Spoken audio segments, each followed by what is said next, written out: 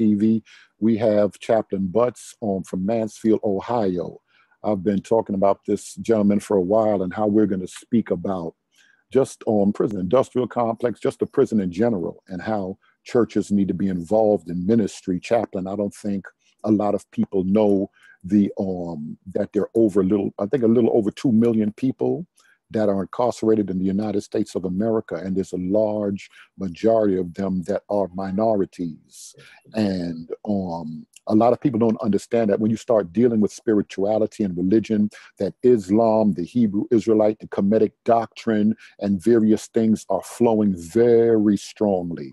A lot of brothers have come to Islam in America through the prison system because they've been involved in different ways with the prison system, or being on parole, being on probation.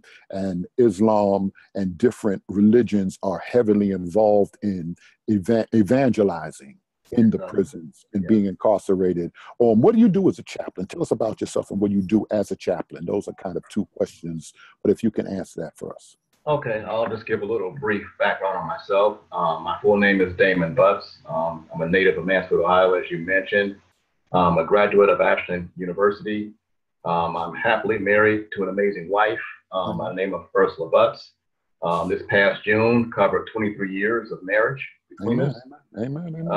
Amen. And she's an anointed praise and worship leader. She's highly anointed at doing that. Amen. She's also a breast cancer and a domestic violence survivor. I'm also, all right. Amen. I'm also the father of 3 children, the grandfather of 3 grandchildren. I attend New Birth Christian Ministries in Columbus, Ohio, with Kenneth Moore as the pastor. I've been employed in the prison system for the state of Ohio for over 23 years. You've been doing this for a while. Yes, I'm a veteran, as they call me. Okay. My first 5 years, I actually did that in the Department of Youth Services, so the juvenile prison system. And then I transferred over into the adult system. In the last 17 years, I've been there. I've been a correctional officer, social worker, case manager, and in 2010, I became a chaplain at the prisons. All right, that's great. I'm also big on teaching apologetics. As you know, I'm a student in your Sunday seminary class, which is awesome. I'm also a coach. I coached varsity basketball as a strength and conditioning coach. I'm currently a track and field coach at Mansfield Senior High School, where I work with the boys and girls. And I generally have a passion to teach people about Jesus Christ and his kingdom. Amen. And you asked about my function as a chaplain. What does a chaplain do? A lot of us, we're not too sure about that. What is the role of a chaplain, especially with men that are incarcerated, men or women? Do you deal with women also? No, I strictly work at a male prison. I've never worked in a female prison. So although I do deal with females from a different perspective in prison ministry, and I'll describe that. Okay. As a chaplain, I provide spiritual care for the offenders, family of offenders, staff, and family of staff members. So that's how I may deal with females.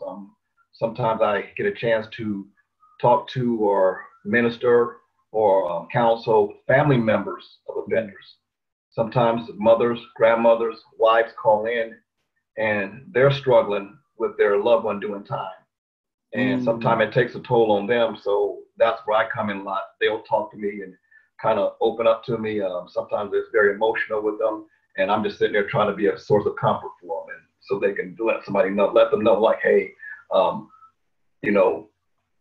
just try to keep yourself together as much as possible, and try to keep praying and try to just stay focused on some things in your particular life also.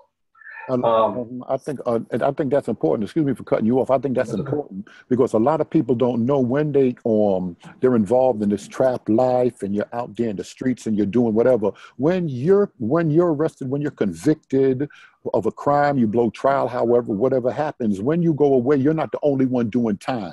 Exactly. That's what they would say. You're not the only one doing time. It's your children that miss you, and your wife, your parents. A lot of guys, I know their parents die whilst they're in there, and that really breaks them in their spirit and stuff because they're in there doing time, and whilst they're doing time, they lose family members and stuff. I'm sorry. Go ahead now. That's okay. And you just kind of hit on one of the areas I deal with. We deal with a lot of death notices in prison through the chaplain, and that is some of the most emotional and traumatic things for the offender and family. Mm. You have a lot. I deal with that every day. I just dealt with that today. Dealt with it yesterday. I got to deal with it again tomorrow. Setting up phone calls, and for the offender to find out one of his loved ones passed away, and he feels helpless at that time, and that's where his incarceration becomes even more real. And they kind of look at themselves like, wow, what have I put myself in this situation? I can't help my mom, or someone's terminally ill, and they get that call, hey, grandma has terminal cancer, stage 4 cancer, and have only a few months to live. Or they get the phone call where, hey, we're going to have to pull the plug, and do you want to say your last goodbyes to your loved one who's basically unconscious or not conscious?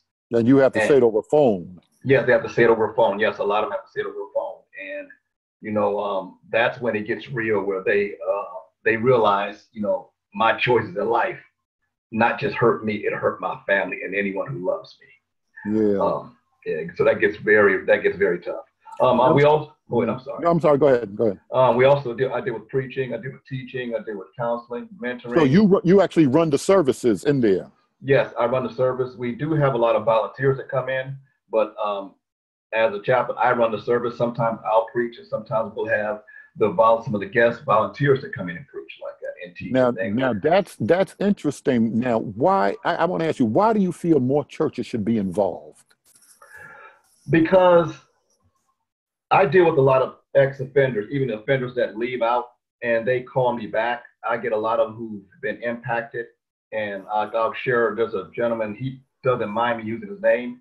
His name is Keith Bill. He lives in Dayton, Ohio. He did 10.5 years in the prison system. I was his case manager for so many years, but I developed a good rapport with him.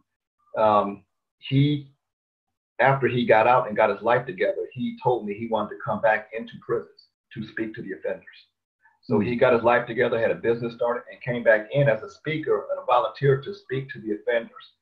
And some of the guys still knew him because, hey, I remember him when he was incarcerated. But he talked about how the prison ministry, those who came in from the outside, really uplifted him and helped him out and let him see what it's like to see godly people. I was his case manager when I was clergy, so he told me that I was the first Christian Black godly man that he's ever saw. So that set a standard for him, and he would ask me questions about my family, not personal, but just say, how do you as a man deal with situations like this? How do you deal with situations with your kids? And I would give him information and advice on that. And he took a lot of information from what I gave him and from what those who were involved in prison ministry gave him. And he put that in effect when he got out, and he got a lot of restoration back with his family. Excellent. That's great. That's great stuff to hear. But let me ask you a question. Other people that want to get involved, young people, ministers, you say you were a correction officer and a counselor prior to that. Someone that feels that has a desire to be involved in the chaplaincy, what do they have to go through? Can you kind of explain the steps to us?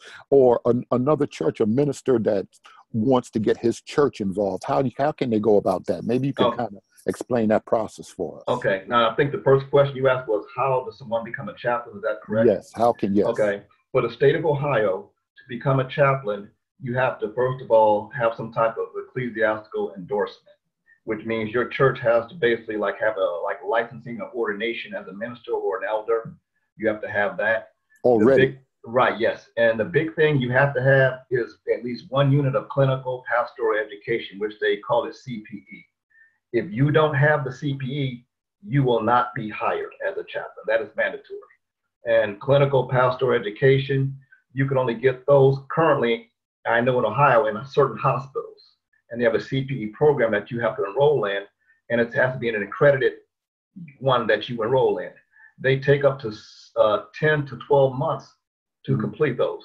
You're there, and it's like you are an intern chaplain at a hospital. You go through classes, you go through lots of training, you have small groups, we do verbatims, and we're critiqued a lot in front of other spiritual leaders, and you meet with all kinds of various patients in the hospital. You have to, it's very extensive.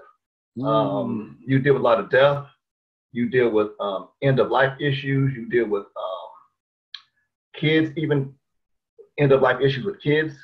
You deal with a lot of stuff. I've seen people with bones sticking out their legs, people limbs cut off, and people want to talk with you even when they're going through this sometimes.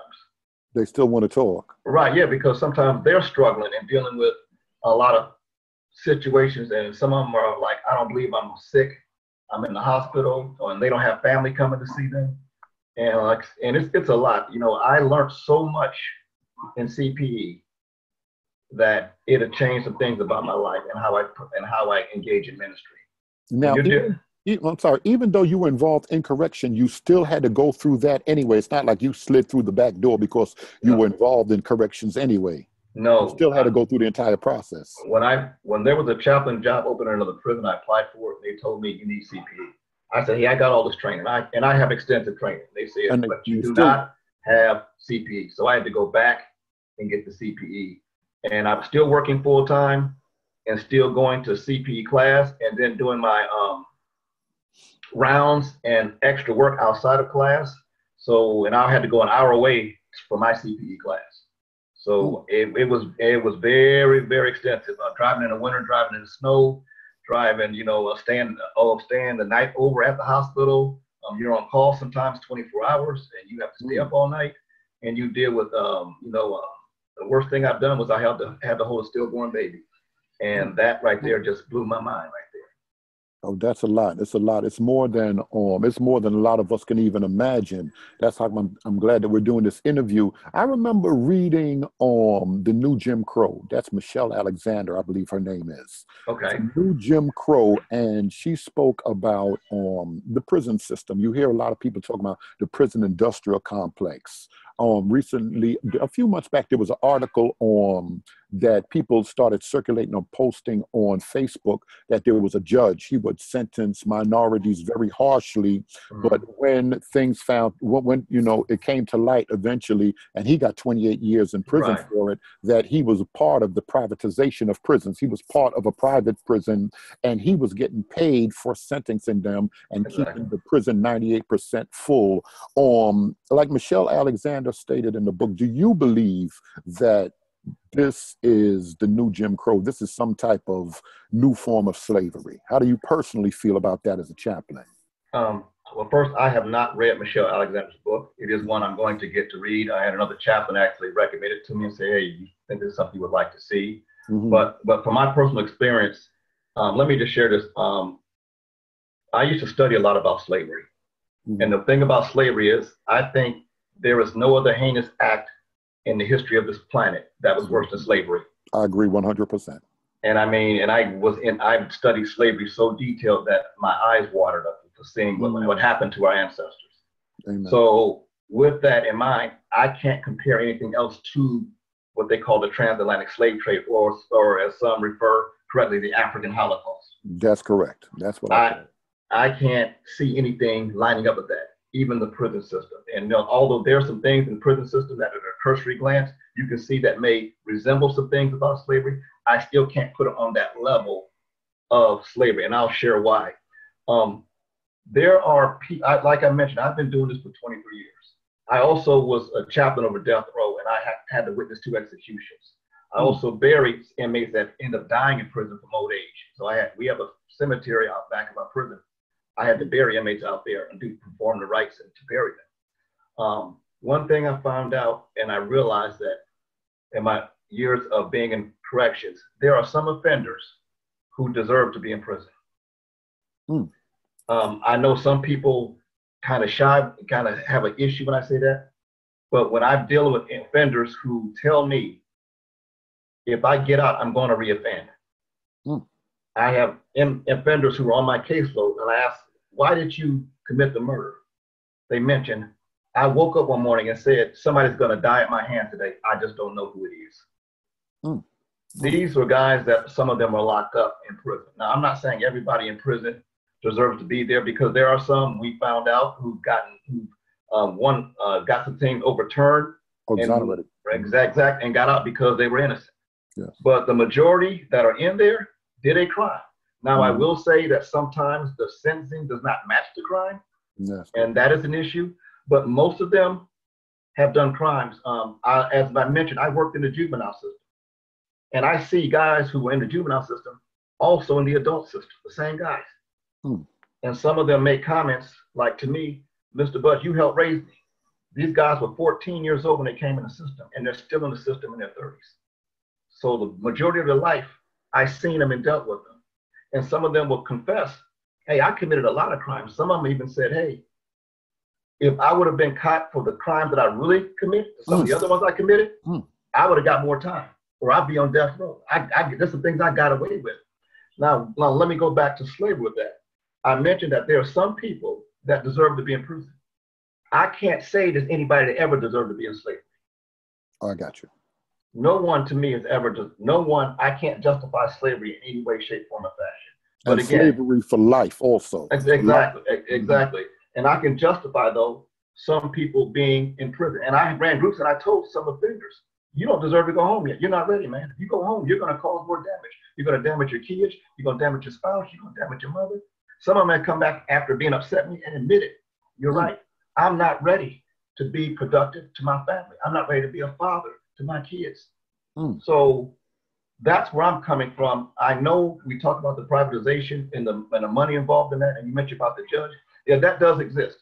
Not in all areas, but it definitely exists. And we know there's some that have been caught and there's some that probably should be caught. However, again, I can't compare that to slavery when I'm reading about what they did to the African. I just can't see that. You know, half our volunteers in religious services are ex-offenders. These are people who got out, got their life together, and want to come back in and make an impact in prison. I've never seen that happen in slavery. People get out and want to come back in. You know, so from that perspective, I can't compare the two. And like I said, I'm going to read Michelle Alexander's book, but I feel in some ways it still will not change my view because of what I've seen and what I have experienced in prison, where I've seen people come in to minister and help change lives of people. I've literally seen guys do 180s in prison where they were gang banging, fighting, doing everything else, and they did a 180, and people don't even, the COs or correctional officers don't even recognize, man, what happened to this person?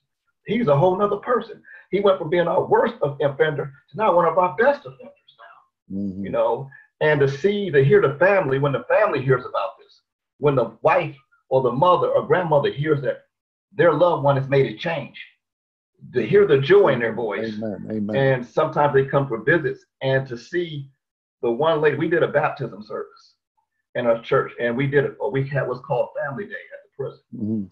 And we invited the family members of the candidates who were being baptized. And I remember the one mother, when her son went down in the water and came up, she broke out screaming and crying and saying, this is the day I've been praying for. My prayer has been answered. My son has got his life together. Bless your name. Then the sister and then the offender themselves, they all hugged and they were just all crying. I said, man, that was wonderful, man. And this guy has been doing well since then. That's good. That's a blessing. And it's near and dear to my heart. A lot of people, they don't know my whole story. You're in Sunday seminary with myself. I've shared some of it, but being that I have so many videos out and I know how people would take and twist things around. But the reason I'm involved in apologetics today, I grew up in church, but the reason that I'm involved in apologetics and so heavy into it, and I have so much knowledge of the conscious community and Islam, Nation of Islam, Freemasonry, is because I spent time in prison. In and out. I think I spent 5 years altogether, 2 years, 18 months, 10-month violation, in and out, Rikers Island, life just crazy.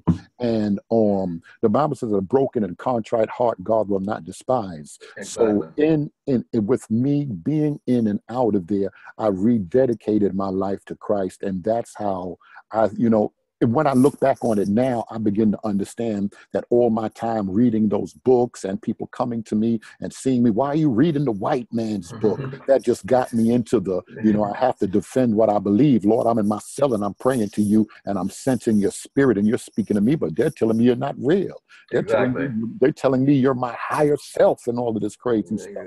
So that's how I got into apologetics. And I laugh at young people that, oh, well, you need to read Ivan Van Sertima. I'm in there for hundreds and hundreds of days with nothing but hundreds and hundreds of books. So when we Exactly. talk about Van Sertima and Diop and Finch and Book of the Dead, Pyramid, all of that stuff, 5% lessons, I had all of that in my cell for years with me, reading it over and over. So when people think, oh, Berean, he's some college educated seminarian graduate. No, my seminary was in a cell. Exactly. Seminary and on my knees and spending time with the Lord, and that's how that's kind of Berean story. But let me ask you a question before we wrap it up. One of the most important things to me: what can young people do? What do you see that's a common thread? A lot of people said it was the lack of male figures in the household. How can young people avoid the prison system? Maybe you can speak to us about that, being an insider or someone that's actually in there. Now that you're explaining what a chaplain does, you're an inside pastor. You're a pastor exactly. for those that are locked down. Exactly. You're running a church. You're counseling family members and inmates. And do you marry also? No, we don't marry. We have how the marriage system works in the prison system for the state of Ohio. They have outside clergy that we have lists of that they can get in touch with, and it's a certain packet they fill out, and with information, and they have outside clergy that come in that actually perform the marriage ceremonies. They don't want us to do that because they feel that's too close. I got you. Right. If something goes wrong, they don't want us involved in that. Yes. But we do marriage counseling. I mean, I've had a lot of offenders come and talk to me about marriage. Married or getting ready to get married, pre-marriage counseling, or couples that's both. I've had both. I've had guys tell me, look, I'm thinking about getting married. What should I do? And how can I be a real man? And how can I, just tell me about marriage? Because as you know, there's no manual on marriage. No real manual on marriage. Not at all. But I always try to come from a scriptural perspective, and talk about the importance of what it means to be a man, and it's universal the way I talk about it, because I've talked to those who are Christian, who are Muslim, who are Jehovah's Witnesses, who are pagan, who are Hebrew Israelite. I've talked to so many guys about things like that, what it means to be a man, and how to be a father to the kids, because some guys don't understand what it means to be a father, because again, they never had a role model of being a father in their lives. So that's one thing I do as a chaplain. You mentioned, yes, a lot of the offenders call me pastor now. I actually rejected it at first. And no, that's what you are. That's what you are. Right. And I was kind of rejecting it. And a clergy on the outside in the streets, I know, he said, man, you're a pastor. And I said, I'm not big on the titles. And so one guy called me pastor. I said, you don't have to call me that. And this guy looked me in the eye with tears in his eyes. He said, you don't understand. You are the only pastor that some of us have ever had in their life. And after that, I said, call me pastor, man. I'm fine with that. Yeah, that's what it is, yeah. So, so the other part of that question was, what can they do? What can they do? Parents, what can parents do? What can young people do to try to avoid that trap? Well, let me give a couple of stats, if it's okay, about prison in general, because I think this will highlight some things. What I found out is that according to the Bureau of Justice, offenders have a 5-year recidivism rate of 76.6%. We find out that the National Institute of Justice states that a 3-year recidivism rate of 67.8%. One's approximately 3/4, the other one's approximately 2/3. So what it's saying is 2/3 of those who go out, or 3/4 of those who go out, are going to come back in the prison system. That's an alarming rate. That's alarming. But we find that there's not really one reason why people go to prison. There's various reasons. So I tell people you can't just focus on one reason, because everybody has a different situation. Some people are committing a life of crime, and they've been doing it for years. Other people get caught up in a one-moment situation that could change the rest of their lives. They've never had sentences before. They've never been in trouble with the law. But one incident, a guy comes home and he finds his wife cheating on him with another man. He goes off, he plots and goes off and kills him. He plots and plans to kill him. And he ends up coming into prison for that. His guy had a master's degree, never been in trouble before. But then you have those who are perpetual. They have a long list of being incarcerated. They've been, since they were 10 years old, they've been getting in trouble. So you have to look at those two different ways right there. Okay. Dr. Martin Luther King said something years ago. He said, poverty, ignorance, and disease will breed crime, whatever the racial group may be. He said, so when you deal with poverty, ignorance, and disease, crime will manifest itself. There's also something I found out that youth who are at risk for dropping out of school and engaging in criminal activity have something with the parents that are similar. They find that parents did not read to them when they were young. The parents did not effectively interact with them. They didn't show a lot of interest in them. The parents did not attend school events if the kids were involved in any. The parents did not try to enroll their kids in extracurricular activities. When they did, they didn't show up. They don't ask their children about their homework. They don't prioritize education, and sometimes they don't even supervise the kids. They let the kids go what they want to do, what they want to do. I think you may have to report. I think you may have to repeat that right there. Okay. Let me hear that one more time. Okay. They said youth who are at risk for dropping out and engaging in criminal activity typically have similar actions from parents. And those actions are many of the parents did not read to their kids when they were young. They didn't effectively interact with their children, talk with them, or show interest in what the kid was doing. And you know, when people don't show interest, the kids are going to look for interest somewhere else. They did not attend school events with their children. I mentioned I coach, and sometimes kids go through a whole season and parents don't show up for nothing. And you can see how it affects the kids. The kids get bitter. Sometimes they won't allow their kids to be enrolled in extracurricular activities. They don't ask their children about their homework. They don't prioritize education for their children, and sometimes they don't even supervise their kids. And they said that the kids who are in prison and the kids who drop out of school, those are the similar things that happen to them. When it also says that about 65% of federal inmates are high school dropouts. Dropouts are 3.5 times more likely than high school graduates to be incarcerated in their lifetime. So now that lets me go back to what we say, what the young people can do. First of all, the parents need to value their children from a godly perspective. That's the first thing I said. They have to raise their children in a godly perspective way, care for them, and then be godly acting themselves. Parents have to parent. They just can't let their kids do what they want to do. They can't be their kids' best friend. They have to sometimes display discipline. I know discipline in today's society is not always the greatest thing like that, but I still tell people sometimes you got to go there with them, put the punishment. I still say sometimes the whipping still work if you do them in the proper way. Yeah, you got to tell them. But what I find out is a lot of parents want to be friends instead of parents to their kids. Parents have to provide appropriate adult involvement. And notice I said appropriate adult involvement. I didn't say adult involvement because some parents are not good for their kids. So I've seen some parents, I've seen athletes where we've had on our team where a parent would get out of prison and the child would go downhill with the sports, attitude, everything. And as long as the parent was incarcerated, the child was actually functional and did very well. But this parent was a negative influence in that child's life. And so when I say appropriate parent involvement, they have to show love. They have to set proper guidelines. They have to know how to correct. They have to be responsible and be there in a proper way. Know when to build up, know when to discipline. But, being there in a proper support, showing them love the proper way. Next thing, people have to watch the kind of company they keep the young folk, young and old. Proverbs chapter 1, verse 10 through 19 talks about, it says, my son, if sinners entice you, don't consent. And then it goes on to talk about how they're trying to lead this person into a life of crime.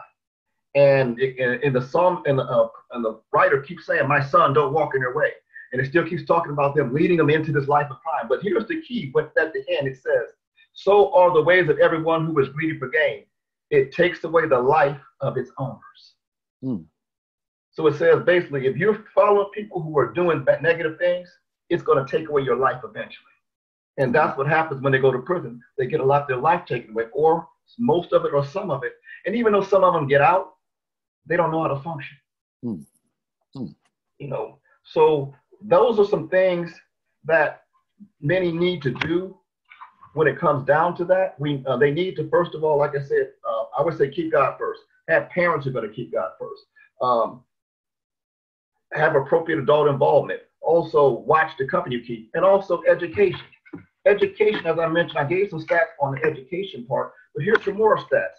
It says that increasing the high school completion rate by 1% from all men ages 20 to 60 would save the United States $1.4 billion annually in reduced costs associated with crime. Mm, mm, mm. So they're Just saying, pardon? Just 1%. Just 1% would save the country $1.4 billion just in essence dealing with crime. Another says almost 66% of federal inmates are high school dropouts. In fact, dropouts are 3.5 times more likely than high school graduates to be incarcerated in their lifetime. So that just lets us know that if we can just also provide the education and proper education, we can change a lot just with the corrections. I know when we have Ashland University inside our prison, and most of the guys that go through there, they do not come back into prison. Education is important, very. Education is very important, you know, but we have to get these guys out that mentality that education is something bad or something evil. We also need teachers and mentors who are passionate about what they do. Like we said, when we talk about the church coming in, the people have to be passionate when they want to come into the prison to minister to the offenders. If they're not passionate, it's not going to mean anything. They're going to see right through it. You know, so I always tell people when you come into, I thank all my volunteers and say, hey, I thank you for coming in because you don't understand the impact that you make on some of these guys. And I share some stories with some of them because I say, y'all, many of you don't hear the success stories. I got offenders sometimes calling me back and asking about certain volunteers saying, and tell them thank you when you see them. They really minister to me. I've seen those who are coming from different walks of life. We have a lot of our volunteers also from the suburbs, and a lot of our clientele in prison are from the inner city. But some of those are from the suburb come in. They really have a passion to work with those offenders, and they've been effective. And they've been effective. Been very effective. And that was the key. A lot of people don't know that I actually started the Sunday seminary because I wanted to get some tools in the hands of brothers that were in there that were believers, not so much Bibles, because there are a lot of Bibles, you know, we have Gideon and we have different organizations that give them out, but commentaries, concordances to teach them how. I know that was very important to me when I was doing word studies, when I'm studying expositorial preaching and teaching and stuff like that. And certain other tools were important. So that's why I originally started the Sunday seminary, so I can get people to give donations and give concordances like the Strong's and Young Concordance, so I can send to brothers that I know are in there because I know how much it helped me. A lot of people say, oh, they're just in there and they're just doing that to pass time. But, you know, a lot of them get out. Like you said, a lot of people, they don't hear success stories. And I think that's very important for us to know. Let me ask you a question, if you don't mind. Can you tell them how to get in touch with you in case there are people that's elders in the church, people that's involved that don't know too much, but just need a little guidance? Do you have a Twitter or a Facebook, or do you have some way, email or something that people can get in touch with you? Yes, definitely my Facebook. I'm Damon Butts on Facebook. So that's pretty simple. My email is damonbutts1@gmail.com. Again, damonbutts1@gmail.com. And so those are the two main ways to get in touch with me. They both go to my phone, so it's pretty easy. But can I share something else? Please do. I think I mentioned to you, we have a gentleman who comes from Brooklyn, New York, that does prison ministry in Ohio, Pastor David Butler. He's out of St. Mary's Church of God in Christ in Brooklyn, New York. He comes and he started a Bible college at our prison. And he brings the concordances and a lot of commentary into the Bible class. So, and he's very passionate. He's brought people from different states to come in to teach. We had a Dr. Sandra Smith, who from Houston, Texas. He brought her in. She did time in the New York State Penitentiary, got out, got her life together, got a PhD and wrote a book. And that was one of the curriculum books in the Bible college class. She came and taught 2 sessions of the Bible college. You know, he's brought people from Philadelphia, from Jacksonville, Florida. He's donated Oregon to us, a Hampton B3 Oregon. He donated that and had it shipped from New York. And the guy came from New York to set it up. Wow. So, you know, he's very creative. He's donated computers to us. He's done so much. And he's like what I call the superhero of prison ministry. You know, he was also awarded our Volunteer of the Year because everybody was amazed. This guy came from New York. He was coming every month till he got sick. He had a heart attack and stroke. He's a medical miracle. He wasn't supposed to be alive. He's alive, and he looks like he's never been through anything now. So he comes every other month now. But I really appreciate him and his wisdom, and he's very knowledgeable about so much things, and he brings information about even the prison system and how it relates to the offender, and then the spiritual part. And he talks about the economic part, like, hey, guys, you need to learn how to budget your account. You need to get a bank account and learn how to budget it. Here's how you save money. Here's how you communicate with people. He teaches all these types of skills, which, you know, I think that's the thing the church has to focus on, not just coming in to preach. We get that a lot, but we need, how do you teach someone to be a better husband? How do they teach communication skills? How do they sit down with the interview? We have another gentleman who was in prison named Bill Robinson. He lives in Columbus, Ohio. He has a nonprofit organization that's helping out offenders and at-risk people and at-risk youth to better themselves. He has a nonprofit organization that when offenders get out, he provides suits and training for them so they can do interviews sometimes like that. You know? So, and you know, he and I, we attended a church for a while together, and he still comes back in, and he wrote 3 books that he donated to our library, you know, about his life story and testifying how he used to sell drugs and now how he's overcome that and got God in his life, and now he's positively in the city, in the inner city, helping kids out, having all kinds of typical programs down in the Columbus, Ohio area. So those are some of the 3 people I mentioned that are doing things that I say churches need to do more of. You know, we need more African Americans involved in prison ministry. Unfortunately, and fortunately, you know, the bulk of the prison system, the faces are African American. That's right. But the bulk of the volunteers are not African American. Say that again. The majority of the faces in prison are African American, but the majority of the volunteers that come in are not African American. And some of them have asked, why don't more churches that look like us come in here? I've had people ask me that. We as chaplains have even talked about that. You know, I'm not trying to say you have to come in, you know, every day. You know, we have a couple other guys, Elder Thomas McLean, Elder Lester Clancy, they're local in Mansfield. They come and do a Bible study every Tuesday faithfully. Both of them Church of God in Christ, they come in faithfully, do that Bible study, and the offenders love them. But they're very committed to what they do. And like, again, if you come in with a good heart and you're consistent and you come in and really try to teach and show love, you'll be received pretty well in prison. Because the guys, they want someone to come in that's real. If you fake, they're gonna see right through it. They will see right through it, and that has happened. Some people got exposed, but the ones who, you know, are passionate coming in, all I say is you just have to have a time and passion and the resiliency to come in. Now, if you want to be a part of prison ministry, I'd say you need to get in touch with the chaplain of that appropriate prison. There's usually paperwork that needs to fill that out. They're gonna do a background check on you somewhat, shape, form, or fashion. There's training that needs to be completed. Some training is mandatory that you have to do, and bring whatever skill sets you have into the prison. That's right. You don't have to preach. Some people come in, we've had people come in and teach guys how to sew bags together and make blankets that they donated to cancer patients. And the guys were so like, man, you taught me a skill set that's helping somebody else. And have a heart for the population. You know what I'm saying? For the population. You gotta have it, brother. You gotta have it. Man, we appreciate having you. Just you give your information one more time.